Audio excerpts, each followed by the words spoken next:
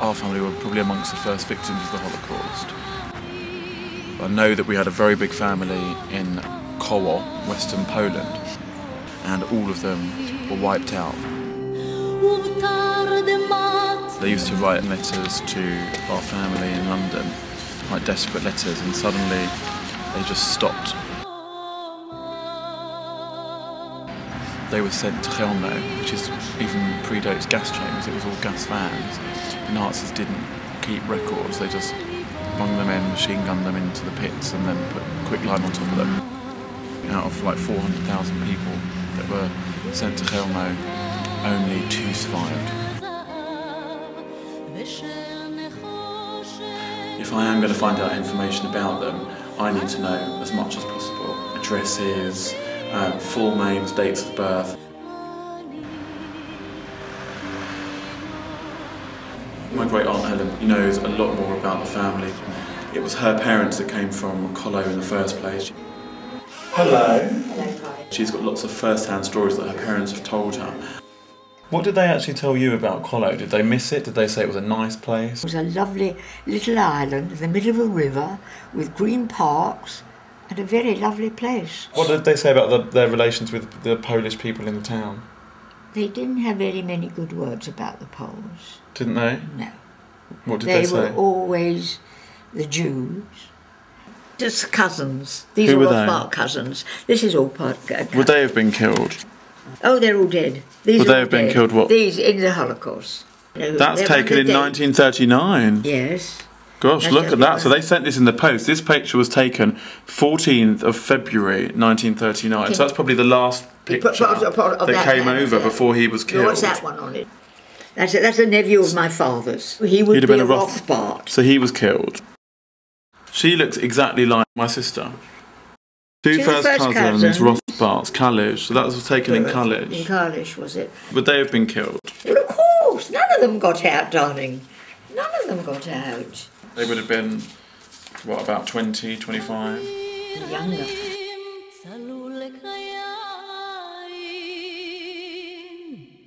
I could always see Mummy's hurt and Daddy's hurt when they heard about it all. And when they said that Uncle Aaron had his rubber around his neck, rubber tie, and they burnt him like that because he wouldn't do what they wanted him to do. Was that in front of people, in front of his family? I mean, when you know things like that, can you forgive? I can't forgive any of them. I've never wanted to go back because it's just heartache. Even thinking about it, I can cry. I can't go. I've heard so many stories of such a lovely family, and there's not one left. How can you go to places like that that happened to your family? There was loads more like them there. They're not there to tell a story. I don't want to know. I'm running. I know I am. I'm a coward. A big coward. I don't want to go.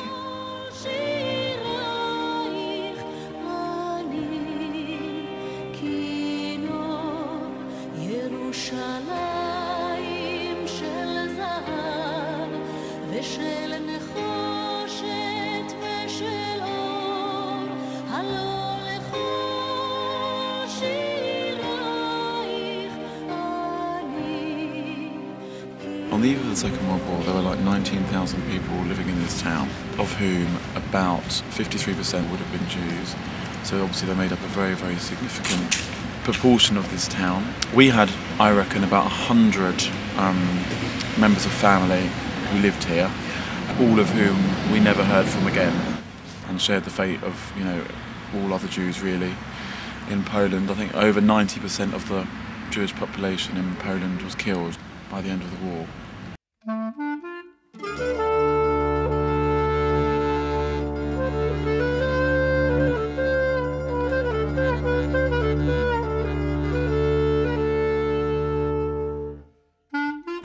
It's quite weird when you walk around here and you see old people on the street. Anyone over 80 would have been old enough to remember what happened. I'd love to go up to them and ask them, do you remember, you know, any Rothbards? Do you remember where the Jewish quarter was, because there's nothing left. The synagogue was burnt down, but I've been told not to do that. My great aunt Celia from Vienna came here a few years ago, and she was just told that when she asked what happened to the Jews, oh, they all went to America. So I think there's a lot of dishonesty obviously going along here. I don't think that old people or people that were around at the time obviously want to face up to the fact that they knew exactly what was going on. It says that in 1941 she born a girl. Okay? And her name is Fegla. Fegla. Someone was born as late as the 8th of May 1941, so they would have been probably killed. Someone had a baby then. And is this the Nazi document? The child would have been about 9 months old when it would have been deported, and the Nazis registered it. So that's quite amazing to find out. That's probably the last Rothbard born in this town. There's even an address of where they lived, isn't there? This is careful. Oh, that's the one from there. Tego się nie daje nigdy w ręce obce, muszę powiedzieć.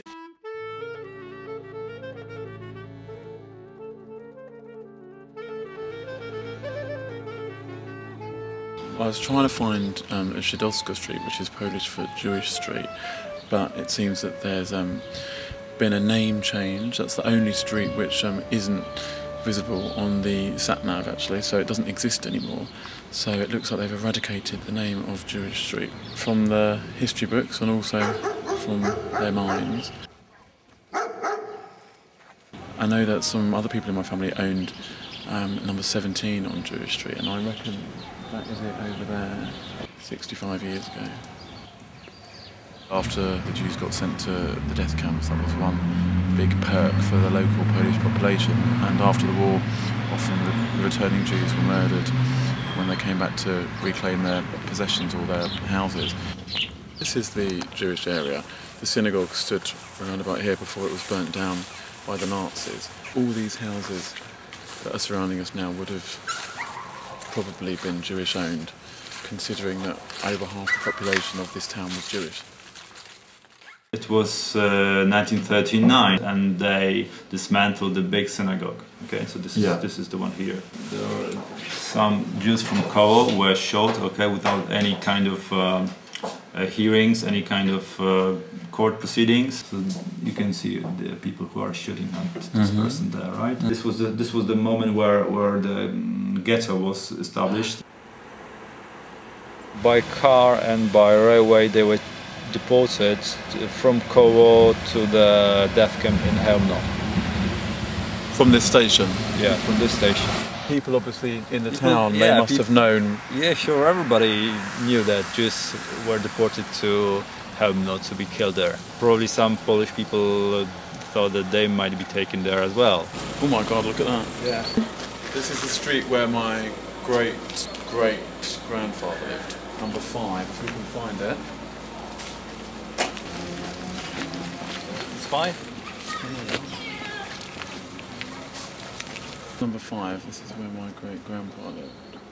I'm very self-conscious walking around these streets actually, especially because people have got their windows open, because I think I must stand out a fair bit, and having just been to another one of my relatives' house with people sort of looking very suspiciously, I do feel a little bit paranoid, which is why I'm keeping my voice down. I'd have loved to have gone and had a look inside, but the owner was sort of staring at me very suspiciously. I'm sure they'd be terrified that, you know, here's another Jew coming to get, you know, their property back. And it's obviously, you know, not about that. It's just about knowing your roots and knowing where you came from. And I certainly feel that I've got a much better sense of that now. I've just seen some anti-Semitic graffiti which says Jews get out in Polish. So it's like they haven't really learned anything. There's a cap with a mournful eye. Being here is probably the most eerie place that I've been so far. This station here was definitely where my family would have been taken to and transported just 4 or 5 miles down the road to their deaths in Chelmno. like the swallow so proud and free. There's obvious proof that our family lived here, unfortunately also died here, so that was very upsetting. It makes us realise that it wasn't in a far off century, it was this century, and this place is a 2-hour flight from London. Calves are easily bound and slaughtered, never knowing the reason why. But whoever treasures freedom, like the swallow has learned to fly. Dona, dona, dona, dona, dona, dona, dona, dona. I'm now driving the exact route that the transport of my relatives would have taken to Chelmno death camp. And they were told that they were going to be sent to work in labour camps. They would have all been probably very confused, maybe some relieved because they'd been living in squalor in the ghetto for the last year.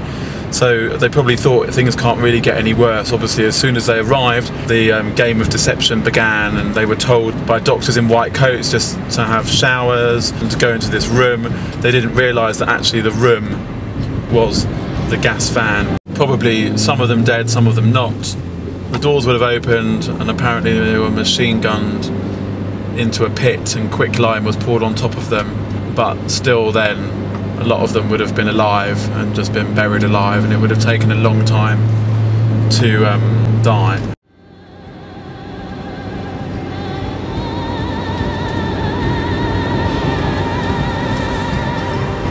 Chelmno had no labour camp, it was completely engineered for death. There was no way you would have survived.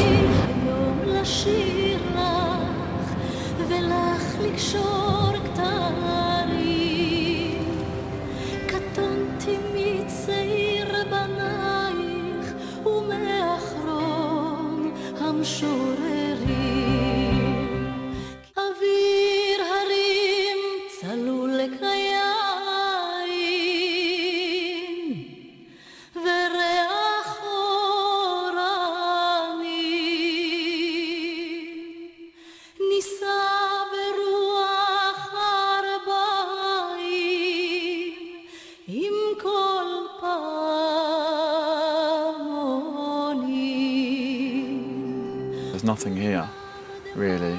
It's all just woodland that obviously was here at the time. I think the most shocking thing is that there still is so much anti-Semitism, unfortunately. I really didn't want to come away with that conclusion. I mean, you know, from a country where 10% of the population was Jewish, there are now fewer than 10,000 Jews in the whole country, and yet you see swastikas, you see anti-Jewish graffiti. It's like, you know, a phenomenon, anti-Semitism without Jews. Everyone knew exactly what happened, and yet they still hate Jewish people, which I find very, very depressing.